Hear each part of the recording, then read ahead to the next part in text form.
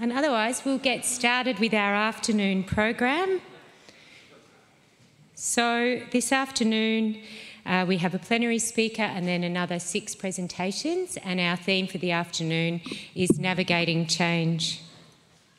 So I'm very happy to introduce to you our plenary speaker for this afternoon session. When I find his blurb, Sorry, Bruce, I'm getting your information. Here we go. So our afternoon plenary speaker is Dr. Bruce Taylor. Bruce is the GBR coordinator at the Commonwealth Scientific and Industrial Research Organisation. Bruce is a human geographer who studies how environmental policies are developed and implemented and how the involvement of private, public and civil society interests influence policy and program outcomes. He co-leads the Stakeholder and Traditional Owner Engagement sub-program of the Reef Restoration and Adaptation program, and his role is coordinating Great Barrier Reef research, supporting collaboration within CSIRO and with impact partners in government, reef managers, research and development, industry and investors. So have we got you online, Bruce? Yes, you do, Michelle. Have you got me? Excellent. So I'll hand over to you. Thank you very much. Thanks, Michelle. Good afternoon, everyone. I'll just see if I can coordinate my screen sharing here.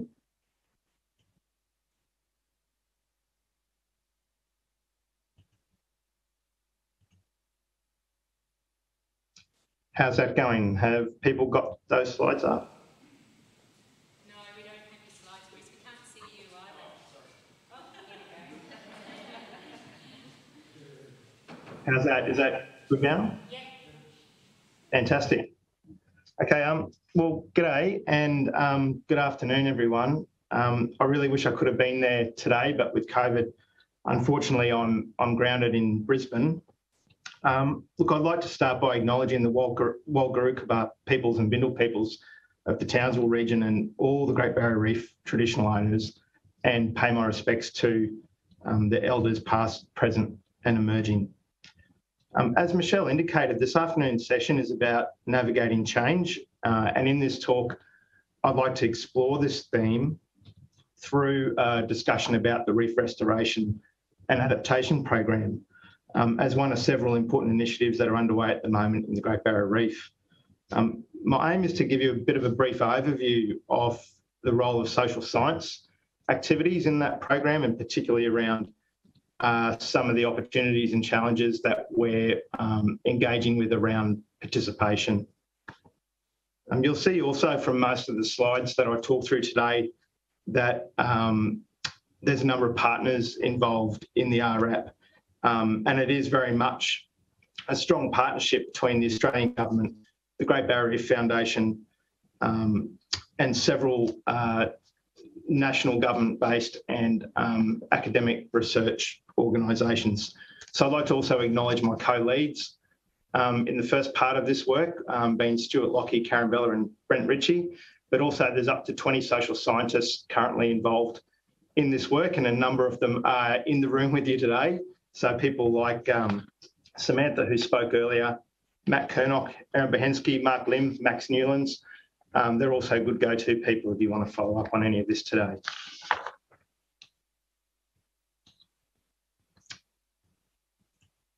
So I'd like to start by, I guess, pointing out that since 2017, there's been a very deliberate and explicit conversation happening in the Great Barrier Reef around a shift in the management paradigm. Now that shift involves expanding the focus from what has been maybe traditional setting up management arrangements and monitoring their effectiveness, and focusing on protecting and conserving the reef and its values, to a posture which is much more geared towards active, anticipatory and even interventionist modes of working. What this means is that, or what it certainly implies, is that there's much greater appetite for risk-taking in the way in which the reef is managed because of the threats and pressures which it's facing. But importantly, that this action needs to be taken collaboratively and with a focus on joint learning. And within that, there's a a real significant role for the research and development sector.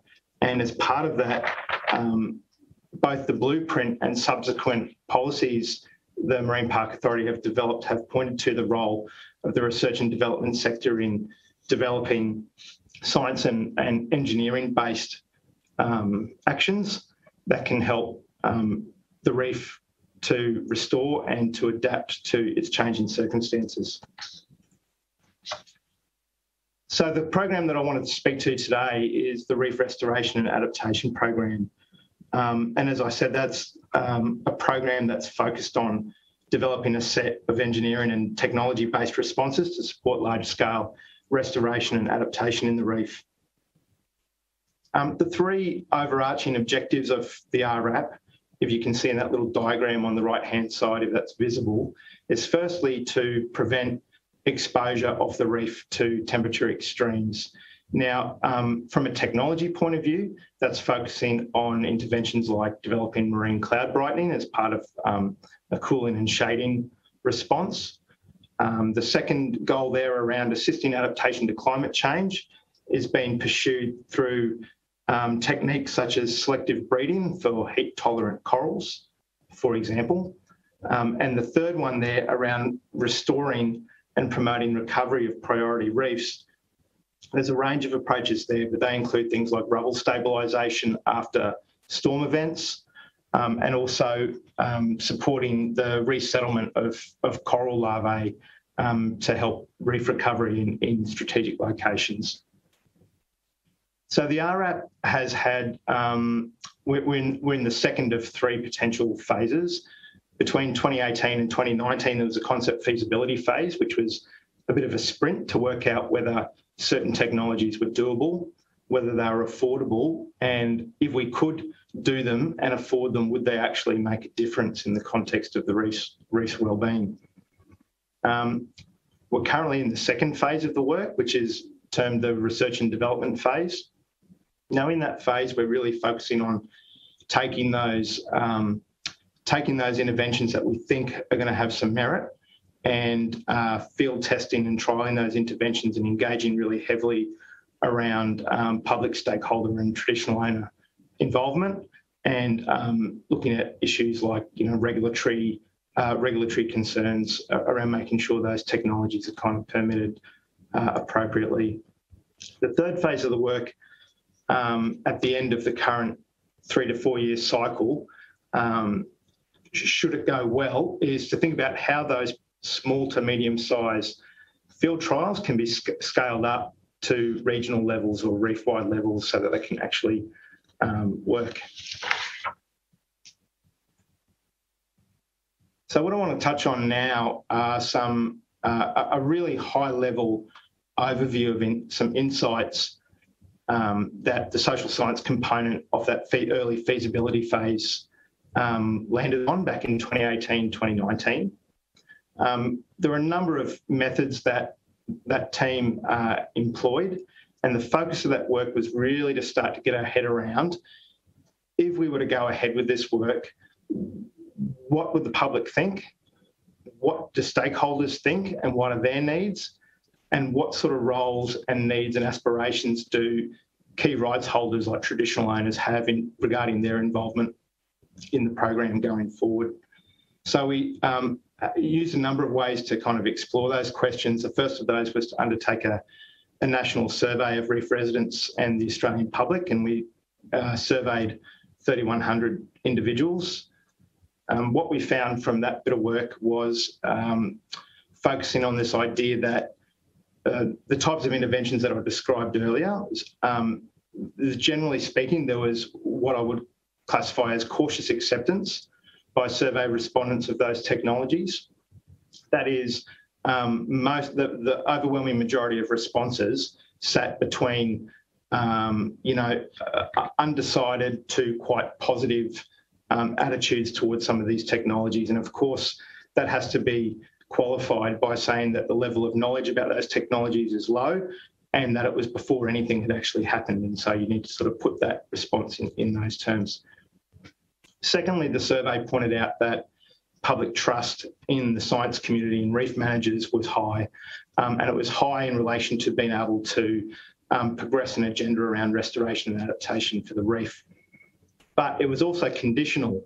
So the conditions there that came through the survey responses was that communities were consulted, and not just consulted, but were kind of involved, and that the regulatory systems that were in place were up to scratch to make sure that the risks were manageable.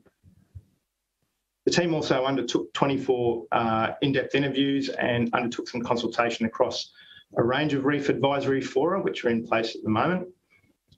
Those interviews, as you start getting down lower to where the rubber hits the road and the people whose livelihoods are impacted or likely to be impacted by these sorts of changes, the response had started to vary. So what we heard there was that people generally recognised the need for action, but there were also some very real questions that people had about whether or not what was being proposed would work, and also what some of the motives were behind members of the science community and also members of the government who are investing in this work. Similarly, there were some concerns raised about potential future consequences, both of acting and, importantly, of not acting. So people really struggled with this idea of, should we, shouldn't we, and could see the kind of pros and cons of the two ways of moving forward. The sort of concerns that were raised were around irreversibility or the potential irreversibility of some of the actions, changes to the ecology, changes to safety, like in the marine environment, and access to those locations where technologies were being trialled and deployed, and obviously a range of questions and concerns around aesthetic changes to the reef, impacts on culture and on community wellbeing that might flow from that. Perhaps the strongest message that came through during that feasibility phase was that people felt that the key requirement to managing risk and identifying opportunities for benefit sharing was through involvement. So involvement was absolutely fundamental, and that particularly partnering with traditional owners around the questions of co-benefits and the management of biocultural risks was really paramount. One of the other bits of work we did there as well was reviewing the existing engagement processes and forums in the reef, and there was over 120 of those that we identified. And while those processes and forums meet a range of needs, we didn't feel that there was anything that was particularly well suited to the needs of the RAP program, and so we're starting to look at establishing some processes that will support that.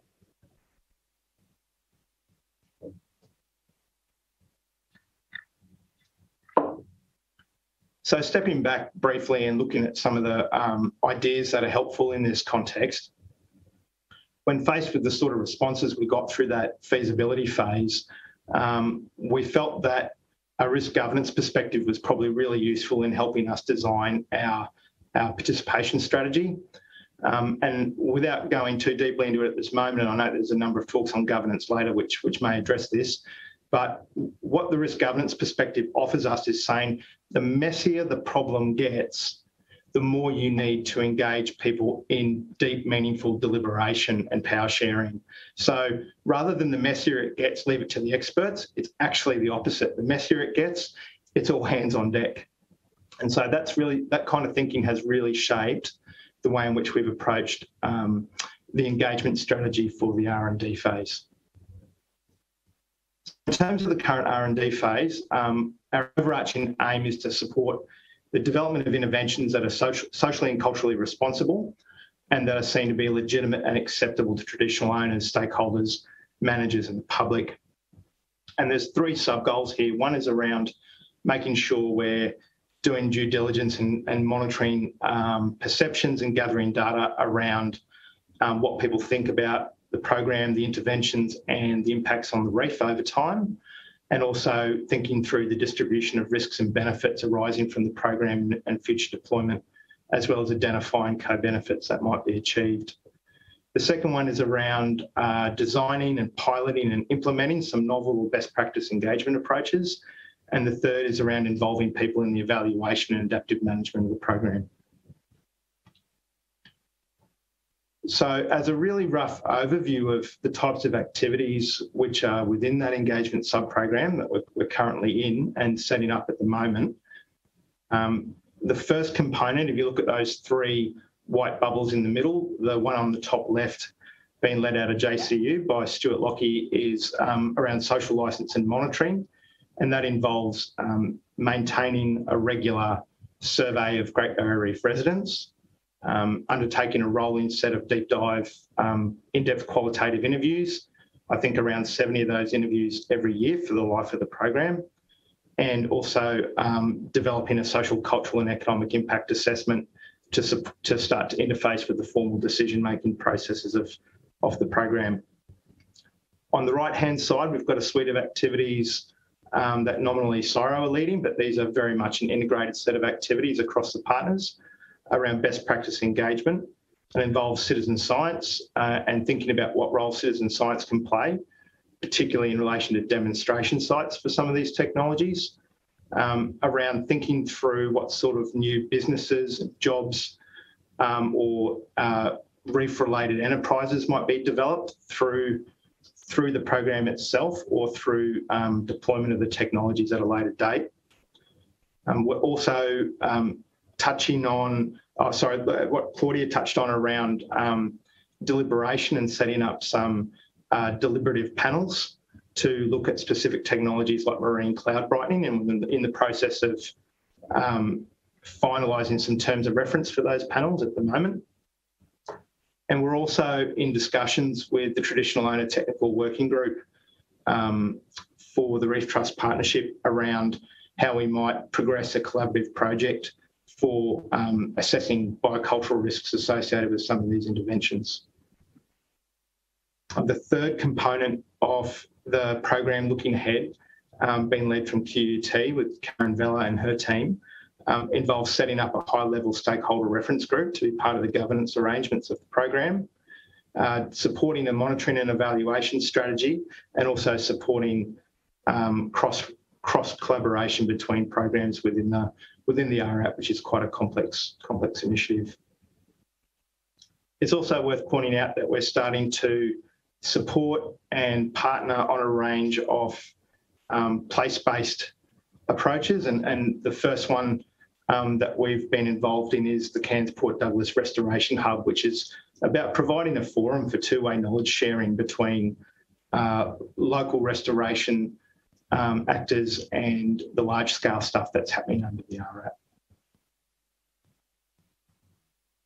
So I'm conscious I'm racing through this and it's a lot of work, but in terms of trying to summarise some of the challenges that the team's engaging in at the moment, the first of those challenges are around trying to ensure that there is open dialogue both within the program and between the program and the wider public, and that we're being realistic about the expectations of what the program can and can't do.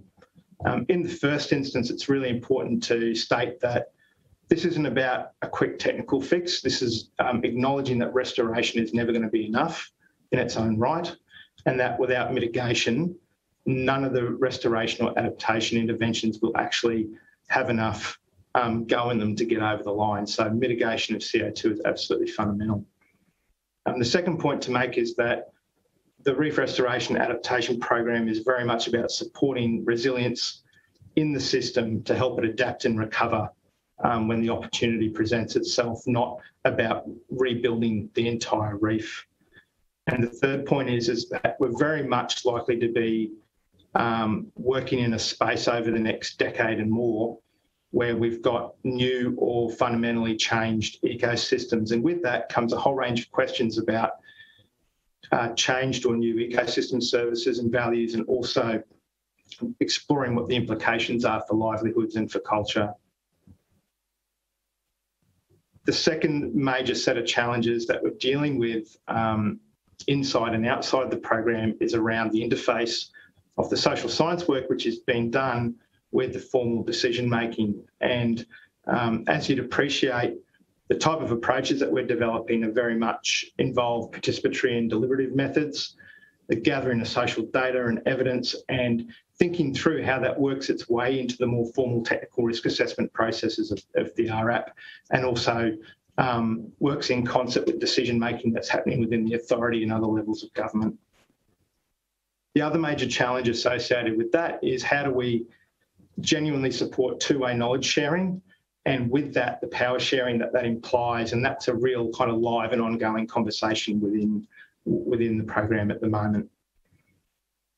And the last set of challenges revolve around what I like to think of as balancing the different goals of participation. Now, the first of those is sort of instrumental. So in a way, from an engineering and technical point of view, this is about kind of getting it right, making it work. The normative concerns are about why we're doing it and should we be doing it. And the procedural goals are around how we should go about it and how we're doing it the right way. So balancing those sort of three different perspectives up is really critical at the moment. One of the challenges that we have, and again, this is an area of ongoing conversation, is about managing expectations that social science is there to deliver social licence for the program. And that's a bit of a kind of, you know, group learning exercise in the program where we're very much trying to come from the point of view is that what we're doing is helping the program exercise, as part of the program, we're helping it exercise its responsibility for social licence rather than guaranteeing it. The second issue is about timeframes and the nature of relationships over time. There's obviously a bunch of really short-term needs. So that scientists are doing field trials.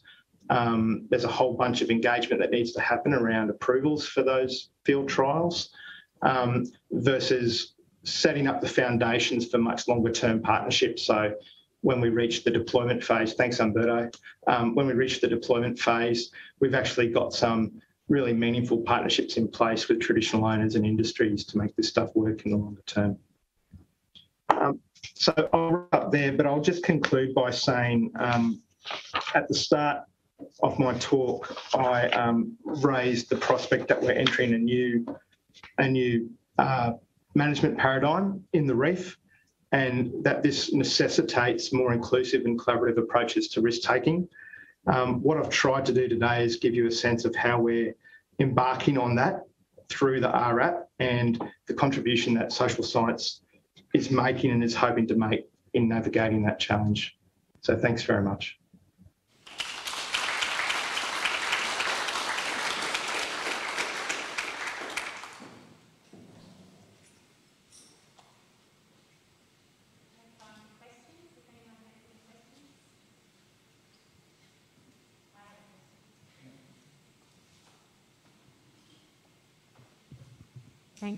Thanks so much, Bruce, for that talk. It's Michelle here.